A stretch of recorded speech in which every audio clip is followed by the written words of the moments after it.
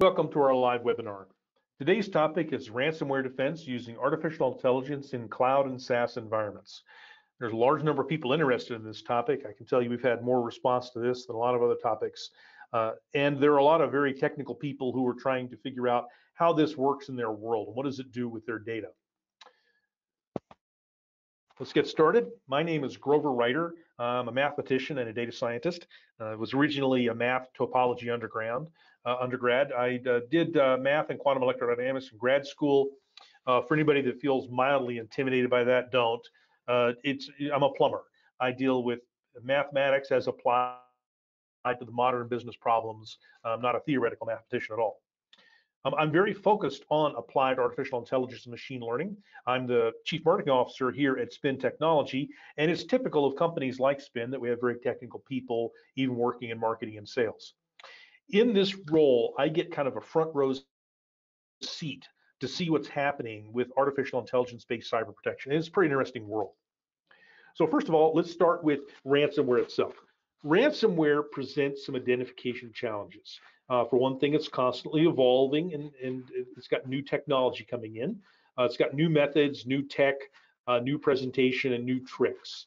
Everyone who deals with cybersecurity is aware of the rapid evolution here and the fact that the criminals want to stay ahead of the police, if you will. The other thing is that organizations are moving en masse to cloud and SaaS data and applications. A good example is people in general, even large companies, don't particularly like to run their own email servers, their own document storage services. People are using SharePoint or Google Drive, they're using Microsoft Office 365 email, or they're using G Suite email, and they're using a lot of other cloud and SaaS data and apps also. As the people's data and organizations' data have moved into the cloud, the attacks have moved with them. So what's going on is a big change in attacks on cloud-based data. There's more than a 2x increase just in 2020. Some of it was caused by natural evolution of the attacks increasing, and some of it's caused by the COVID-19 shutdown with people working at home. So cloud data's got a lot of advantages. I, for one, never want to go back to managing my own data stores and managing my own email. It's got advantages like sharing, versioning, control. It's really a great product, but it also presents a propagation mechanism. It's an opportunity for ransomware. We want to make sure we stay ahead of that. So that's what we're digging into today. So let's deal with artificial intelligence first. Artificial intelligence, in many ways, is partly about patterns. Not everything in artificial intelligence is about patterns, but a lot of it is. In the case of images, for example, we use things like linear classifiers, k-neighborist, nearest neighbors, stumps, nonlinear, support vector machines. I use SVMs a lot myself, neural networks, convolutional networks. We have some really powerful tools. By the way, most of these tools, other than the topology-based tools, are not particularly new. Because Thurston's postulates were not really resolved until 2003, topology was a little late to the game in AI, but virtually everything else was already well established, frankly, by 1965. I am constantly using algorithms that when you look up the original paper they're based on, the original publication date was between 1935 and 1965, and I'm not kidding. Why so much from that era? Partly because of communications. Telegraphs had grown into teletypes. Teletypes increased the bandwidth. We had things like 150 baud, 300 baud, 1200 baud. The bit rates were going up. There was military intelligence that was interested in signal processing. There was civilian telecommunications work. We had information theory. Dr. Shannon's paper was published in 1948. It was a really busy time between 1935 and 1965. Most of the equations I work with on a daily basis come from that era. The packaging's different. The data volumes have gone up 100 million to 1. The CPUs are 100 million times faster, but the actual logic and algorithms are the same. So let's take a quick look at a trained pattern identification. Let's suppose we wanted to train machine learning to identify tigers. So what we do is we throw 10 million images of tigers at it, as much variance as we can get. And then we add in something, and you don't need quite as many. You can get away with maybe as few as 100,000, but you need a bunch of non-tigers. So you train your machine learning with both a whole bunch of tigers and a whole bunch of non-tigers, and you tell your machine learning which is which. And then it goes through and it develops its own spectral analysis and image analysis and filtering to determine and learn, if you will, what a tiger looks like. If you've done this properly, then you can end up really making advances. First of all, you can identify a tiger. That's helpful. You can identify tigers with poor resolution, which is very helpful in the modern world because video quality is not particularly uniform. You can deal with low light. You can deal with a lot of variances, and we're really proud of how this all turns out. Of course, there's a few caveats. You could easily have false positives. You could be spoofed. You can have false negatives. If someone sprayed something on top of a tiger, like a different color, you could fool the algorithm. So the solution is not to just check for how a tiger looks. And of course, if you're dealing with photographic evidence, that's all you've got. But not just look at the how the tiger looks, but how it behaves. And that's the secret for dealing with ransomware issues. And we're going to dig into that in a minute. So as with tigers, so more so ransomware. Tigers aren't evolving very fast. Signature-based identification is failing with ransomware. If you try to look at the ransomware, two reasons. One, of course, is rapid evolution. And while this may not be obvious to everybody, another reason is if you've cloudified your data, if you've put it in a cloud, you never see the code. You don't get a signature of an app, quote unquote. All you get is the behaviors because the app is outside of anything you can see. It may be attacking through cloud API. So you never see any code to put a signature on. So signature-based identification is going to fail with ransomware always in the cloud environments. Behavior-based identification works great for cloud ransomware detection. They can hide the code, but they can't hide the effects. If they want to trigger their ransomware, they've got to exhibit behaviors that are going to trigger the artificial intelligence. If you have properly trained and refreshed AI engines, and first of all, there's two important things in that sentence. Refreshed training, that's important. You can't train them once and forget. Why? Because the ransomware and malware is rapidly evolving. The other thing is you need engines, not just for parallelism, but because it takes more than one type of artificial intelligence to properly detect. You want to do this in short periods of time, and you want to be able to detect what's going on and then block and reverse the effects of ransomware data encryption, because that's primarily what ransomware does. It either steals your data or it encrypts it.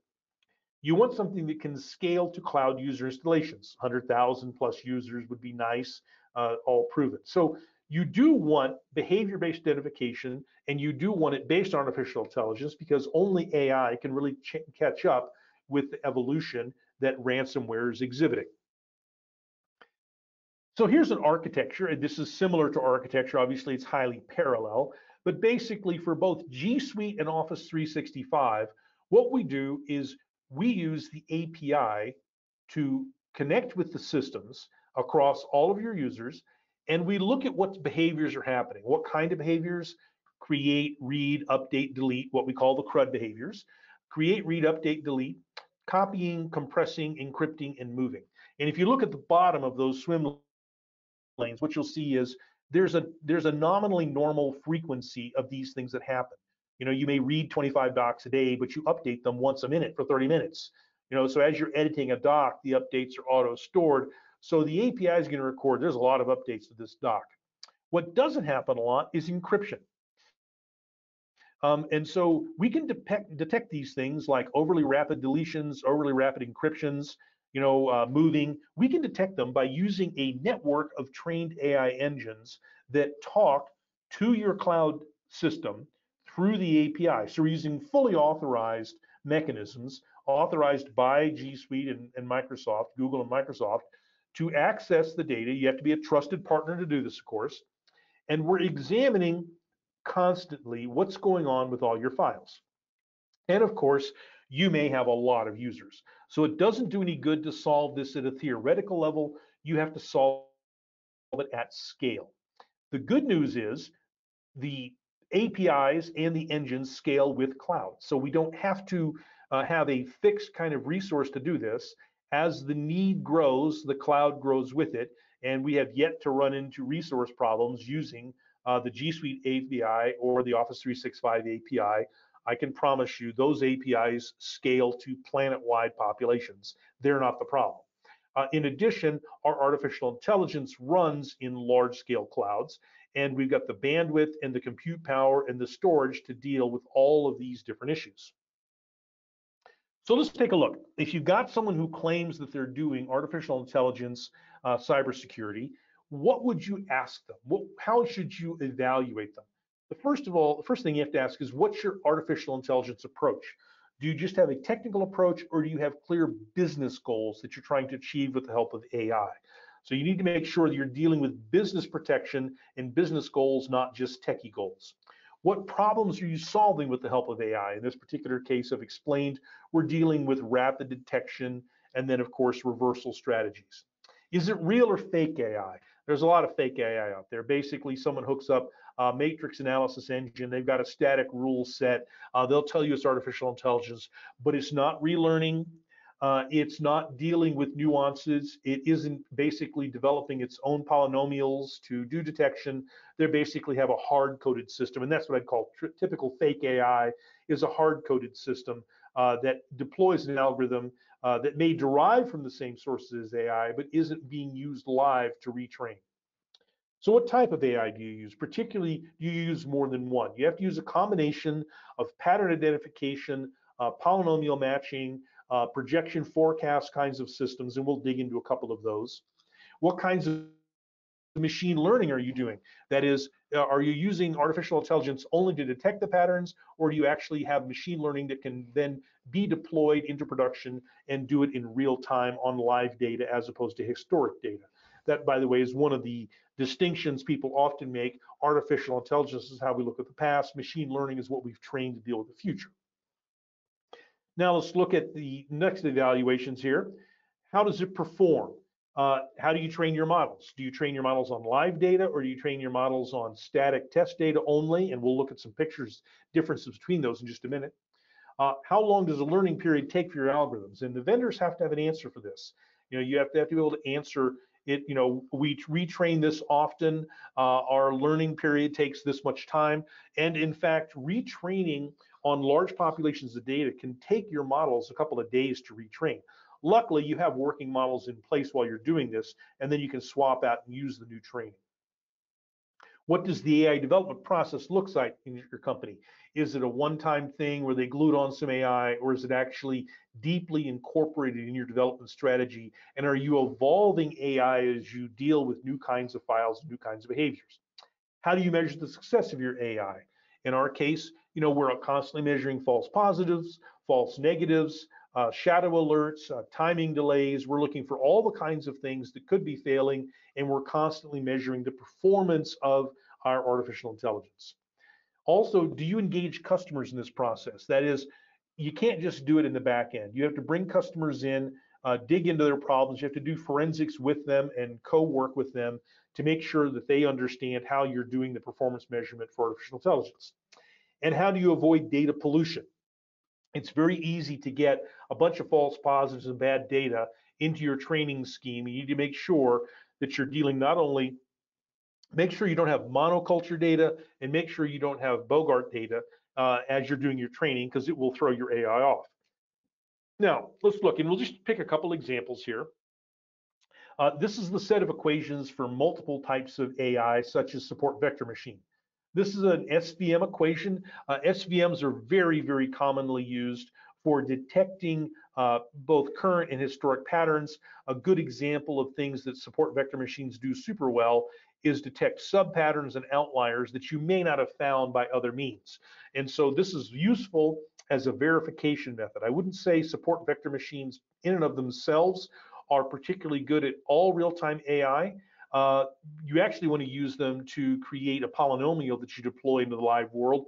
One reason is it's not the fastest in the world. It's highly iterative.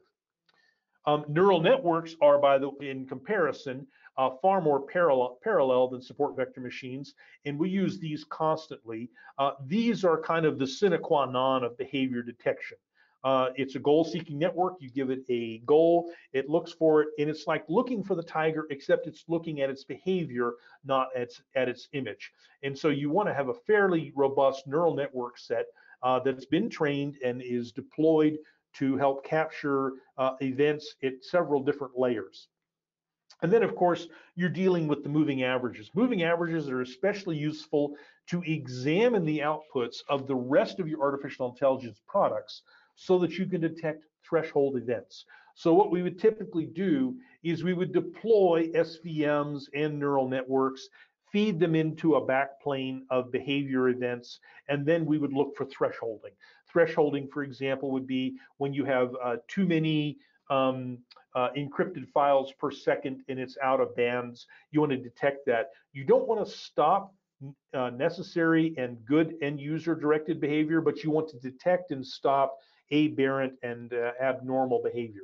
So you're constantly thresholding, and you have to retrain to do this because individual users' behaviors vary, and of course the system varies. And then one more thing, ransomware people try to be sneaky. They try not to create a threshold event. One of the reasons we have to use artificial intelligence is because they're not using just brute force anymore. There's a lot of subtlety. You have to test the stuff. And this is where things like data pollution and multiple models come in. So one of the things you can see there is this is an analysis done by data scientists and cybersecurity experts looking at different kinds of malware families and how a particular artificial intelligence, a single point artificial intelligence performs against it. So one of the things you can see, for example, if you look at index number 7 in there, for this particular artificial intelligence patterning, it failed on 7 to detect. And so what you need, that's why you need a family of AI deployed. It has to work cooperatively, and you have to do threshold signaling based on inputs from more than one machine learning and AI method set. And then there's the testing. One of the things that happens when you use test data, and this is why we put that in the vendor checklist, is if you only test with test data, if you only validate your system with test data, you get kind of that middle picture where you've got this little bit ambiguous platform, but it's so uniform. In the real world, you're dealing with far more faint signals. You have to deal with a set of uncertainty, and you have to have incredibly smart thresholding that is not fooled, and you don't have a bunch of false negatives. So the two things you're trying to avoid, of course, is too many false positives because that puts too much of an alert to the security team, and you want to have as low a number of false negatives as is possible. So let's take all this added together. Let's take a look. By the way, as I explained before, all of this works with both Google G Suite and Microsoft Office 365. We're going to take a quick look at a ransomware attack in Office 365, but it's almost identical in G Suite. So let's take a look at this. So first of all, the hacker's got his dashboard. The hacker obtains an email and sends it to probably a system administrator. This person receives the email, and it looks like a pretty important notice, security team, and every inspection of this makes it look like it's real. It just looks right. And so let's suppose the person's tired, they didn't do all their checks. They're actually looking at this and trying to make sure their data is secure, and they do this. They basically tell the system, yes, please go check my account and secure it. Up comes an authorization screen. This, of course, is the legitimate Office 365 authorization. It's asking you, do you really want to grant this? We grant it to them, and all at once, now the hacker is seeing, I've been granted permission, and they can see into the files. So they're currently, this is the hacker's dashboard. They can see all of the files in this person's SharePoint. They can also see all of their emails.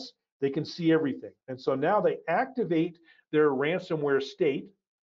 And if you come back and you look at the system, what you can see is files are getting encrypted, and they can get encrypted very rapidly using the API. So this is actually a case where this person's system has been hacked successfully.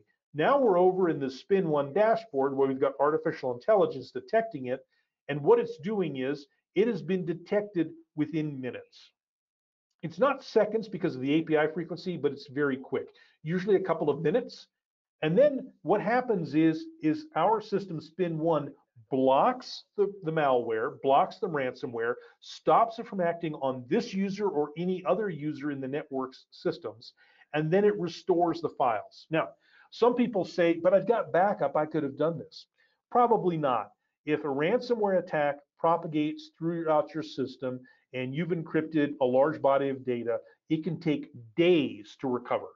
And that's something that's super important to remember is you want this detection to be quick, you want the blocking to be quick, and you want the recovery to be quick.